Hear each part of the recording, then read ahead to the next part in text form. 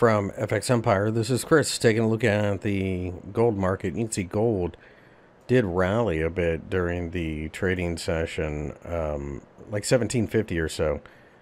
Looks as if it is going to offer resistance between there and 1800. So I think at this point, signs of exhaustion will continue to try to push this market under 17. And once we break 1700, I think it opens up a move to 1500.